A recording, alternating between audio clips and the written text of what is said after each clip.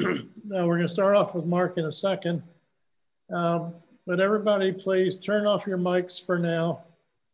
We'll let the speakers do their presentations, and then we'll do questions after each speaker. I want to avoid the extraneous dogs and cats and construction noise.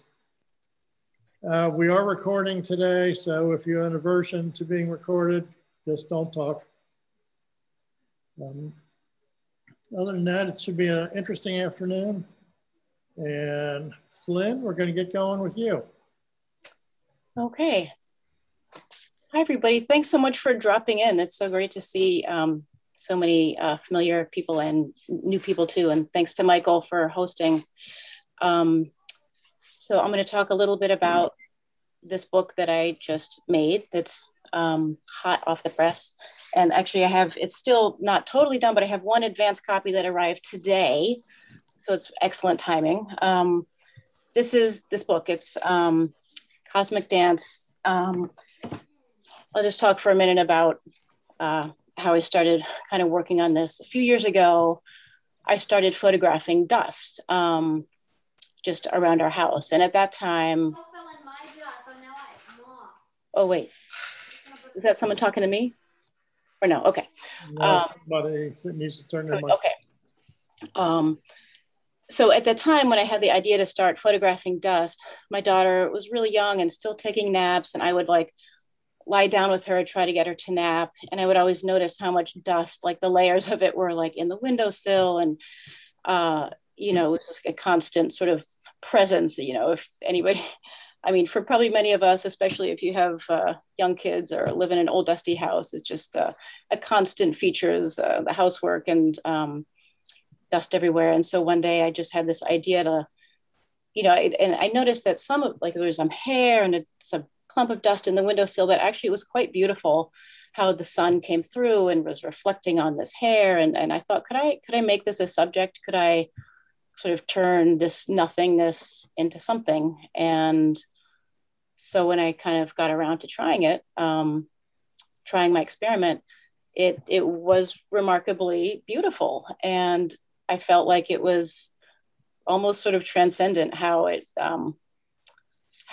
came through, and the sense of like vastness of these tiny particles was really compelling. So anyway, cut to now I've been compiling the images into a book form, and so that's where I'm at. I'll share my screen and go through a few images from the book, and then I guess open up for questions at that point. So stand by. Let's see. Okay, Cosmic Dance.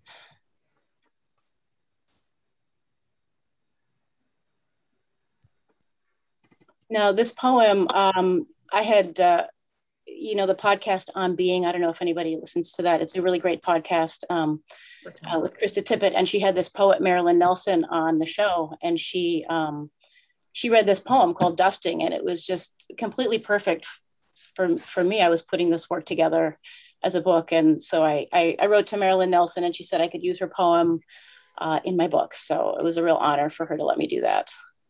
It's a beautiful poem, and it couldn't be more apt as an introduction. Gray hairs from my brush. Dust to dust, Sally the white cat before and after. Remains of the flannel duvet cover from the lint screen.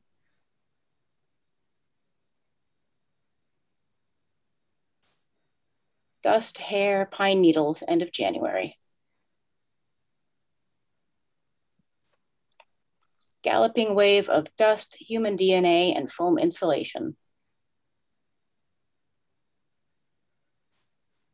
Void.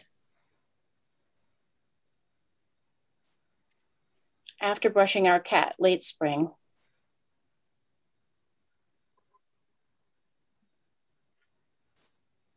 Jumping thing, string and particle leap off the lint screen.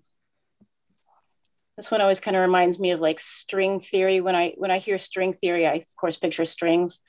and multiple dimensions and strings jumping around. So this always kind of, in my mind, alludes to something like that, the layperson's understanding of what that might be. Feather mammoth, bedroom floor, morning, March 16th. Dust puppy, bottom of the stairs. This is a whole universe that exists. You don't even notice it, but it's a vast universe, like right in our midst. It's so neat. What emerged from the dark matter under my daughter's bed?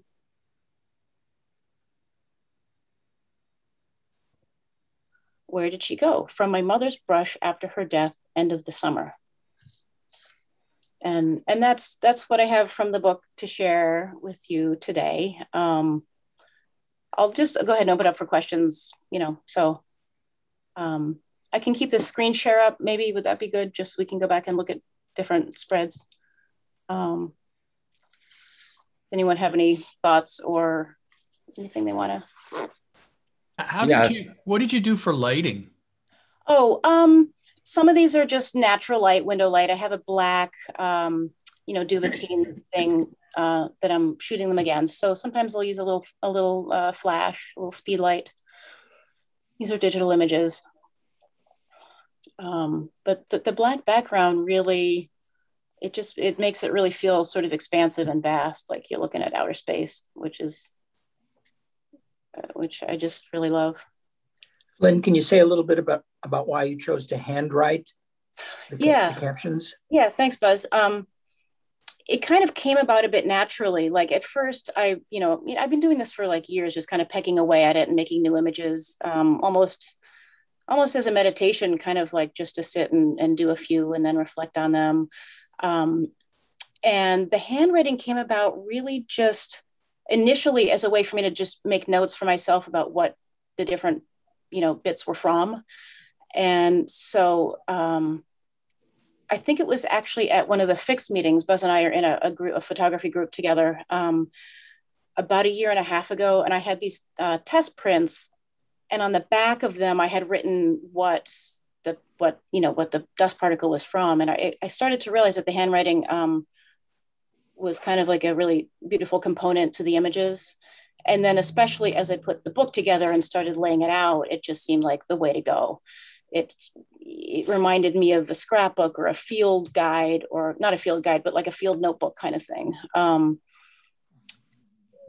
rather than having a printed caption. And then just the way that the captions work to ground the image in this very specific moment, and it seems like a counterweight to the sort of like ethereal nature of the image. Does that seem, so that's, I think that's my answer pretty much. Mm-hmm. Ben, would you like to read some of the lines from the poem that are particularly? Oh, I'll just read the poem. Great. Yeah, Marilyn Nelson is such a wonderful poet. Thank you for these tiny particles of ocean salt, pearl necklace viruses, winged protozoans, for the infinite intricate shapes of submicroscopic living things, for algae spores and fungus spores bonded by vital mutual genetic cooperation, spreading their inseparable lives from equator to pole. My hand, my arm makes sweeping circles, dust climbs the ladder of light, for this infernal endless chore, for these eternal seeds of rain. Thank you for dust. I love that. It's so perfect. I mean, the infernal endless chore really says it all too. And, especially, as like a mom and at home and sort of like focusing on the domestic sphere, I was trying to find a way to have a creative outlet and maybe some kind of beautiful transcendence, like within just the day-to-day looking around at the most mundane little bits and particles. So the infernal endless chore is, big part of it, I guess. Was it Germs of Rain? What is it? Seeds of Rain. Seeds of Rain. That's lovely. Yeah, right. Because clouds need dust to do their thing. Right, exactly. Yeah. Lovely poem. Yeah, it's a beautiful poem, and I'm happy that that she let me use it. Yeah. Did you ever think that if you were a clean freak, you would never have made this book? You know, I never did think about that, but that's a really good point. I'll have to, I'll definitely never dust again. No, there's no lack of material.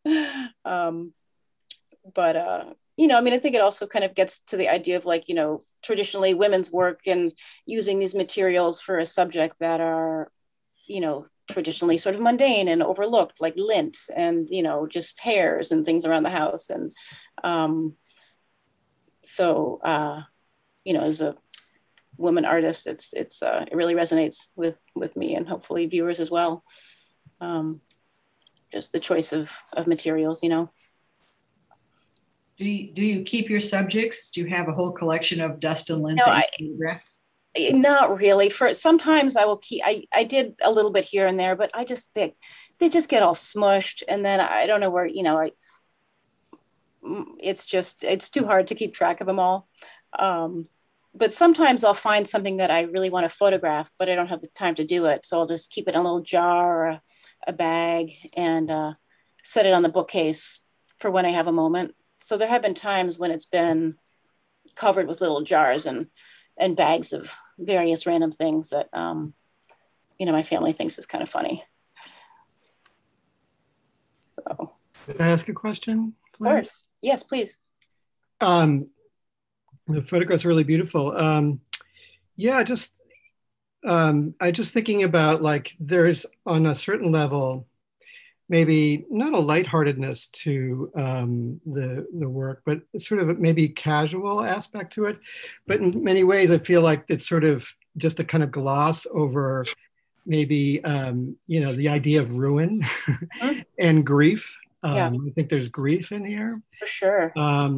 And I don't want to, you know, ask you a personal question, but I'm just asking, I just want to know like how you negotiate the kind of, I don't know, separation between that sort of accessibility and then what might be some darker underlying, you know, sort of threads. Yeah, no, thank you for the question. That's it's great to have questions that kind of remind you and push you to, yes, that's absolutely true. I mean, as I kind of went along taking these photos, I would look back at them and kind of realize what some of them may have been about. And then, you know, there's definitely, this spans like a few years of our life. I mean, I would, you know, dip in every now and then and try to make more dust photos. And so it does, there were like, you know, pets that we lost, my mother died, you know, things like that are definitely there. And maybe the lightheartedness is a way of just kind of putting one foot in front of the other or keeping the dance going. I mean, I called it cosmic dance partly because as I would scroll through the images in Lightroom, trying to pick out the ones, they come to life in this really remarkable way. And in fact, I sort of envision this also as like with movement as almost a slideshow. And I just started to feel like it was part of like just the keeping moving and also physically moving. And I love moving myself. I'm a semi sort of dancer. And so I don't know if I'm getting at your question at all, but sure. I appreciate your question. It's absolutely true. It's a bit of a Rorschach thing, sort of looking at some of them and just feeling like they were about things that I didn't even realize they were about, certain losses and stuff like that. So my hope is that, yeah. To me, it's a reminder of mortality, you know, and how transitory life is. And, you know, even though these are objects, they'll never be probably resting in exactly the same shape again, you know, because they're fragile. It's not like they exactly have a life of their own, but they probably can settle and change shape. And but yeah, it's kind of sober. It's sober. Right. Yeah, no, it really is. It's true. I mean, I guess it's a reminder of just how ephemeral life is in a certain way. I mean, I do look at it sort of as a celebration of giving meaning to something that is really meaningless, like particles of dust from our house, the most overlooked, irritating nuisance, we can imbue it with meaning and significance, and we do, and it's the human instinct to do that and meditate on it and find the beauty in it, along with the darkness. That I think is what compels me to kind of keep working on this. I'll probably always keep photographing these, bits. And my hope is that, viewers will, be able to kind of meditate on the images in a way, and kind of reflect on, the time of year and just the things that are in the image. And I think hopefully there's some universality there that is, useful. Do you think we could look at the dust puppy again? Oh, sure. There's so many, and next to it, the mammoth. Seems like there are a lot of ways of looking at that dust puppy. I mean, I see it one way. Uh-huh. Does it play visual tricks on other people?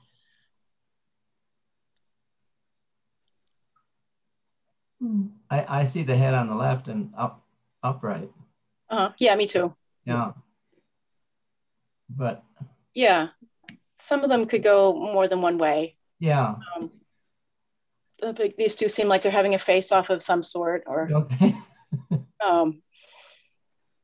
or I just like thinking about these sort of beings that are created out of nothingness, that are in our midst, that seem to have a personality of their own somehow, that are not really real creatures, I guess, but I've been thinking about this Picasso quote that I saw recently, that anything you can imagine is real. I like thinking about that, because I think that's true too, because I think the sort of interior life is actually no different from the exterior world in a certain way, and your imaginative life is just as real as any exterior, sort of stimulus that we perceive in our senses. So I like making these creatures come to life. I do some amount of kind of sculpting of the, bits and pieces so that they look how I want them to look. I enjoy how it feels like you've captured some new form of primordial life. That to me, it's like you went to Antarctica and you found this cave and all these beings, were in the cave, and you've, photographed them for the first time. Right. Thank you. Yeah, I mean, I love that idea too. And also just that it's all right here. It's like right in our midst. We're like breathing it in. And there is this parallel universe, or universes, that are around us all the time that we don't see. And but they're there. You have to like open up a little portal in your brain to kind of allow it in. So thank you. I recall during Carl Sagan's Cosmos days, him making the observation that approximately 11 tons of dust falls on the surface of the Earth every day from outer space. Oh my goodness. That is remarkable. Cool. Flynn, it's Michael. Yeah. Did you work with the publisher on this? Oh yeah, no, I did not.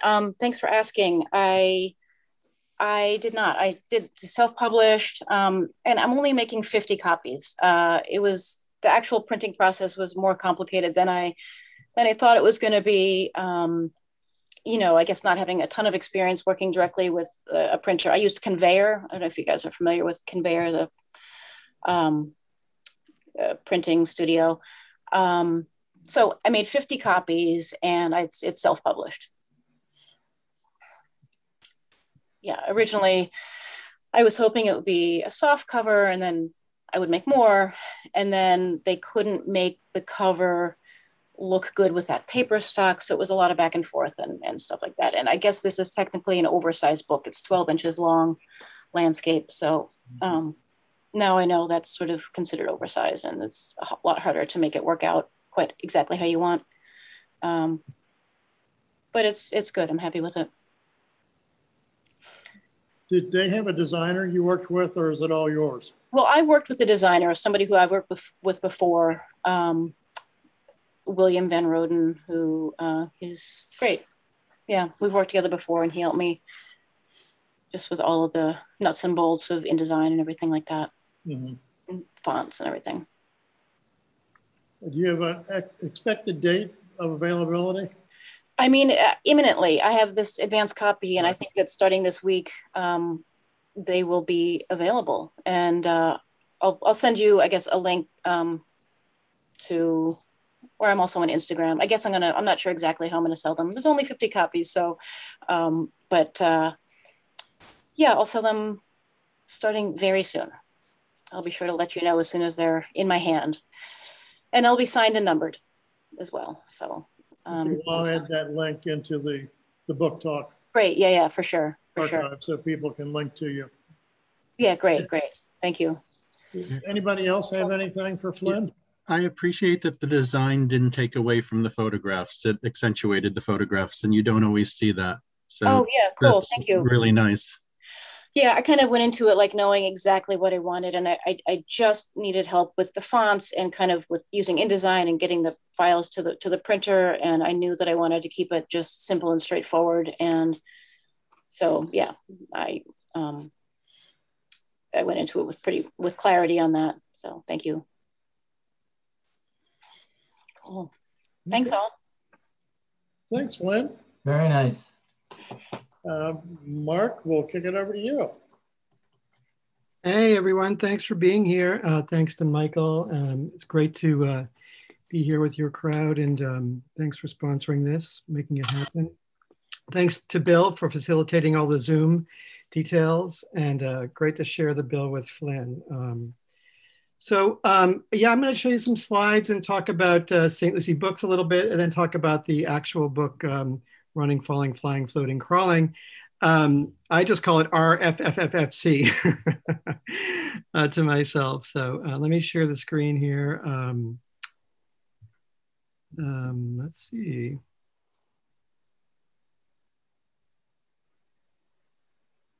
I don't see, oh, am I don't see, do you see my screen? No. Not yet. Okay, let's try this again. Oh, there we go. There we go. Okay, so yeah, so this is the most recent book from St. Lucie Books, Running, Falling, Flying, Floating, Crawling, and I'll talk about that in 1 second. I just want to say a little bit about the origin of St. Lucie Books. I've been an artist, writer, photographer for a long time. Writing has always been a really important component of my personal life and my professional life, as well as exhibiting works and doing performances and that sort of thing. And about 10 years ago, I started St. Lucie website as a place to archive a lot of my articles that appeared in obscure journals and that sort of thing, but also as an excuse to write things that I wanted to write that I wasn't finding an outlet for. And it turned into a kind of 10-year project that has conversations, wide-ranging conversations with artists and photographers and curators and writers, et cetera, and a variety of other kinds of features, including essays and portfolios. So I was working on that for, it'll be 10 years this year, actually, right around now. I started it in 2011. So St. Lucie Books is a kind of an extension of the mission of the St. Lucie website.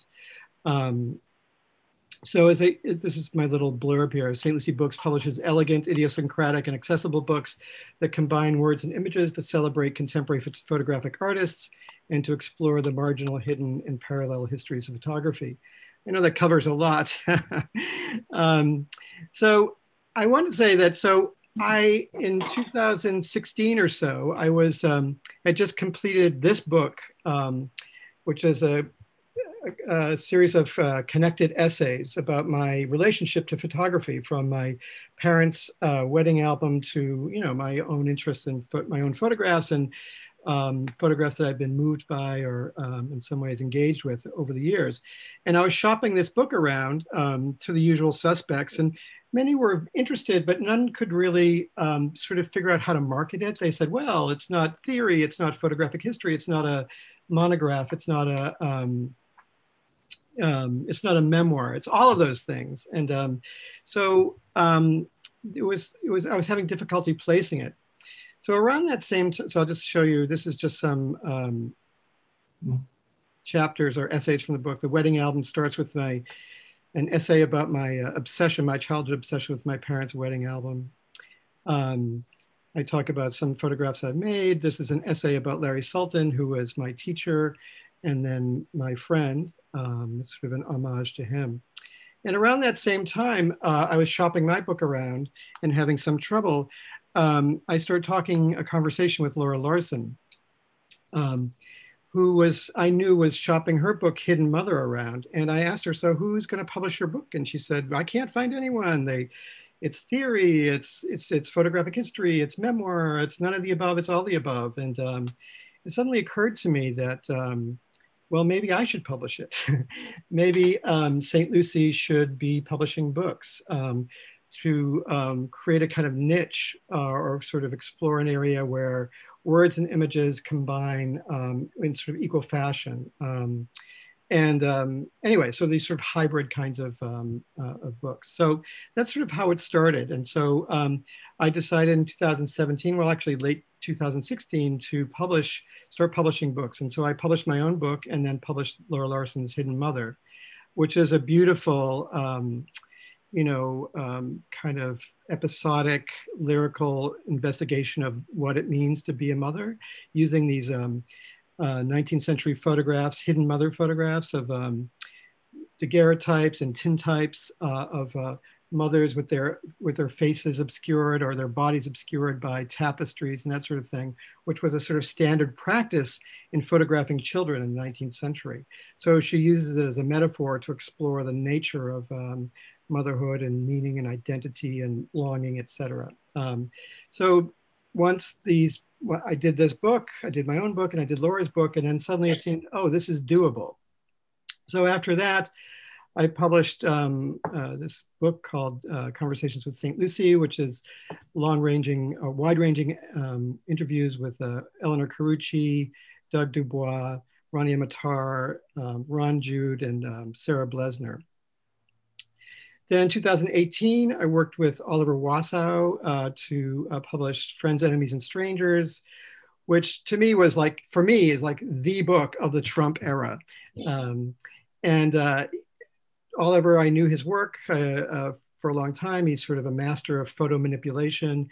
And he was making these photographs of using found photographs of people that we know, political people, photographs of, sort of vernacular photographs, snapshots and photo booth pictures, and then making these really beautiful photographs of people that he knew and loved, his friends and family.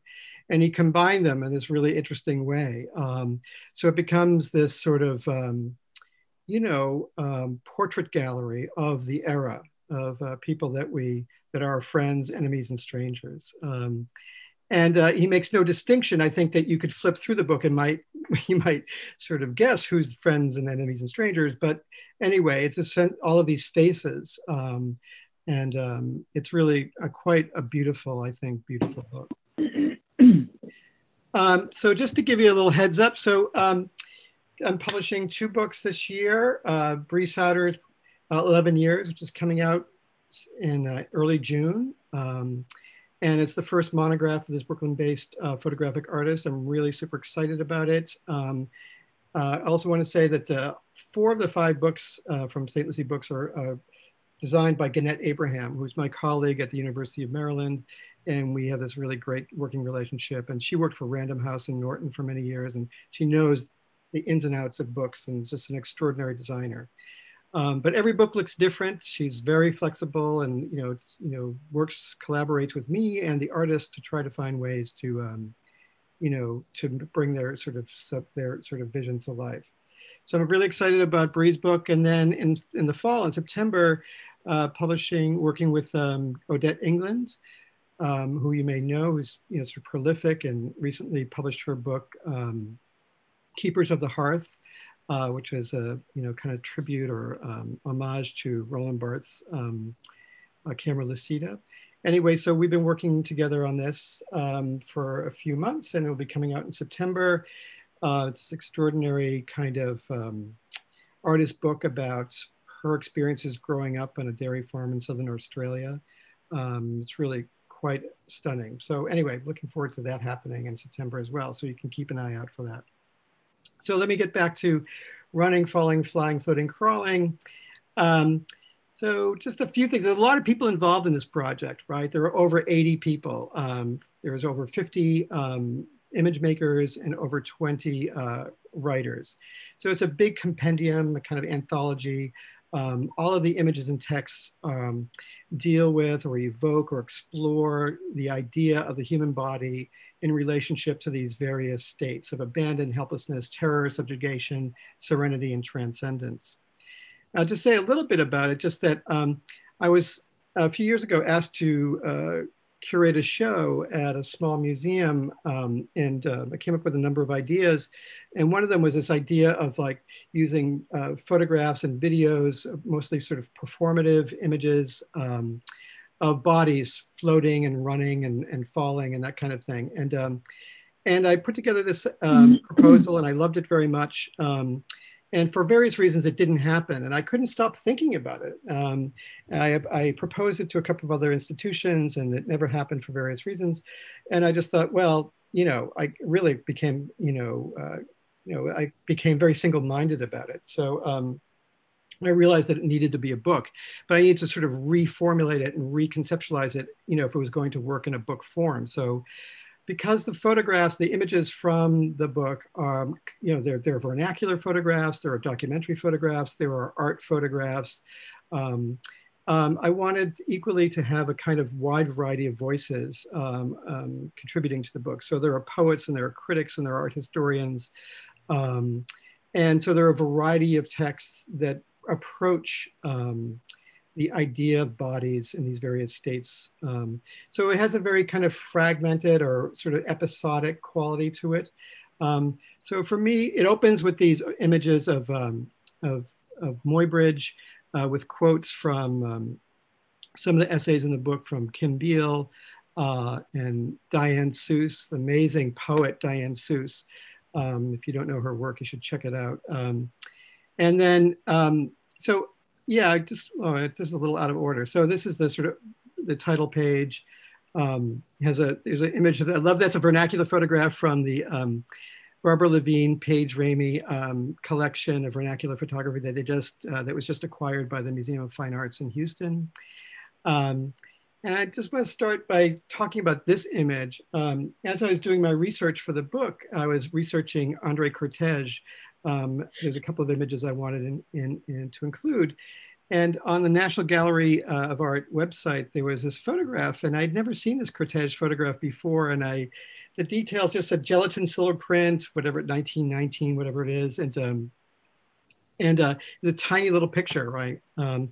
And I looked at it, I'm like, it looks like Cortège drew wings on that figure. So I contacted the National Gallery of Art. I said, it doesn't say anything, it just says gelatin silver print. And they looked at it, so they took it out, and the preparators, or not the preparators, but the conservators, looked at it under a under a microscope, and realized that in fact he had inscribed these wings in ink that's his brother Gino, who he's photographed a lot in the early 20th century. So this became the kind of, for me, like the sort of guardian angel of the entire project. So, sometimes there is a kind of relationship between the image and the text, like the poet Leah Purpura, chose these photographs, these images of Baz-Jan Otter of falling as a kind of jumping off point, to make a little pun there, to talk about the idea of falling. So you might know Baz-Jan Otter's work. We did a whole variety of these sort of pieces in the 70s having to do with gravity. Here he is falling off a roof. One of the early images or essays is by Kate Palmer Albers, the photo historian, who writes about Harry Callahan's Eleanor photograph. And it sort of segues, it goes from this into photographs by Mara Biava, who's an Italian artist, sort of interdisciplinary artist who also lives and works in Amsterdam. So these are photographs that she had made in the 90s of herself floating and making, sort of exploring this idea of this sort of mythological woman's body in the sort of in the sea. So there's Aaron Siskin's, Pleasures and Terrors of Levitation, Chris Burden crawling through glass, Jimmy DeSantis photographs. So as you can see, there's this extraordinary variety of photographs. There's this terrific short essay by David Levi Strauss about this Susan Meiselas photograph from her Nicaragua work, where it explores this photograph, what it came to mean on a kind of symbolic level, and then what happened to this person after the fact. And it's a really, really interesting story. The great curator, historian, David Campany wrote about John Davolo's project, As Far as I Can Get. Odette England wrote about Larry Sultan's underwater swimmer photographs. It was a really beautiful lyrical essay that Odette wrote. There's Oliver Wassau's floating pictures. There's Lily McElroy, did a series of called I Throw Myself at Men, these sort of performative pieces in which she arranged on, I think, Craigslist to meet these strange men in bars. And then she would literally throw herself at them. And there would be, she would go with a friend who would then photograph her in midair. It's a terrific kind of series of performative photographs. And this is another vernacular photograph that I bought from eBay.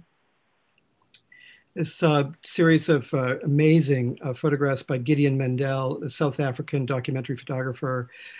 He's doing this whole series about global climate change, and he's exploring flooding and sea rise. He's done these portraits of people in their homes while the waters of various bodies of water are rising in their towns or cities or neighborhoods. So as you can see, these are photographs for Rania Matar of her sort of portraits of young women. This image of a woman in Lebanon on the left, and image of a woman, I think, in Massachusetts on the right. This is Yale Martinez self-portrait throwing his child in the air. I'm just giving you a variety of the whole sort of gamut of what's going on here in this compendium. Sig Harvey is the only sort of artist / writer who contributed both images and texts. And the book ends with these Raymond Meeks, beautiful Raymond Meeks photographs of teenagers jumping into a quarry. So that's basically the book in a nutshell. And so if you have any comments or questions, I'd be happy to answer them for you.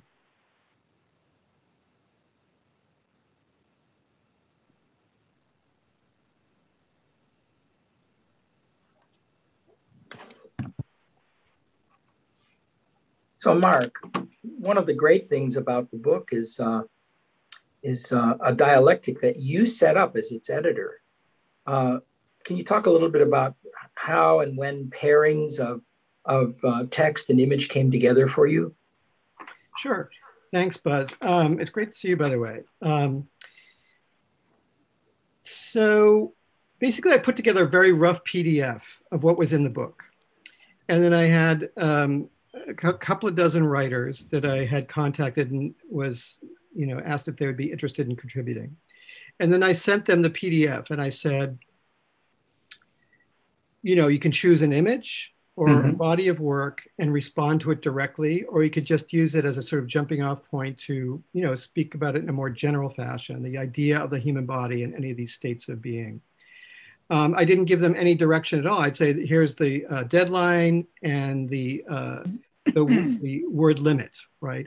So I wanted short text. So, everything is under 1,000 words. So basically that's what I did. And some people said, I definitely, David Campany said, I'm writing about John Davola. That's, you know, Great. And et cetera. And some people chose to write about, in a very general sense, like Leah Purpura's piece is sort of inspired by Bosjan Otter, but is not about it per se. And so I basically accepted everything that was sent to me. After I got everything back, there were a few pieces or bodies of work that I really wanted somebody to address, right? And so I approached a couple of people and said, you know, I'm doing this book. I'm sorry this is last minute, but I really admire your writing and I really would like you to consider writing about this body of work or this image. So there's only, I think, 2 or 3 people I did that with, right? And that sort of rounded off the book for me. But so I really left it open to chance. I mean, I was very pleased by the results. I love all the texts and, you know, much of it's, I mean, it all surprised me.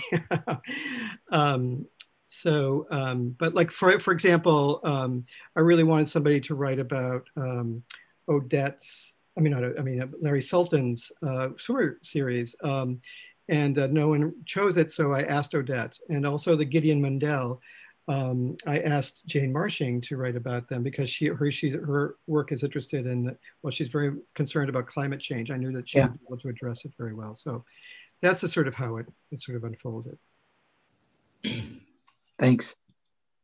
So your role in this was to curate the photographs and then to send out to people you'd like to, to write about them.